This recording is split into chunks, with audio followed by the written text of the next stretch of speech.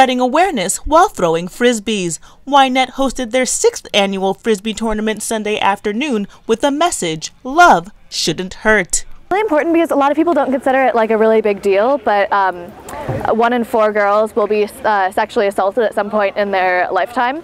So it's really important that we teach not only the girls how to protect themselves, but also the boys how to treat people. The tournament is the organization's biggest fundraiser, allowing the students to reach out to health classes in their community. It's important to talk to middle schools about teen dating violence, because usually at that age kids are starting to not think that boys have cooties and they start to want to have relationships with boys or girls. And usually when you're younger, you're not really as mature, and many people don't really know maybe a healthy versus unhealthy relationship. Teen dating violence is something that nobody really knows about, and it happens daily, and there's tons of relationships out there that it's abusive relationships, whether it's mental or physical. I think as a guy it's important to recognize that and to make a statement. Players say it's important to come back each year to continue spreading awareness. YNet, the organization, that's one of probably the biggest ones in all of Greenwich High School. It's a huge one, and it's a really good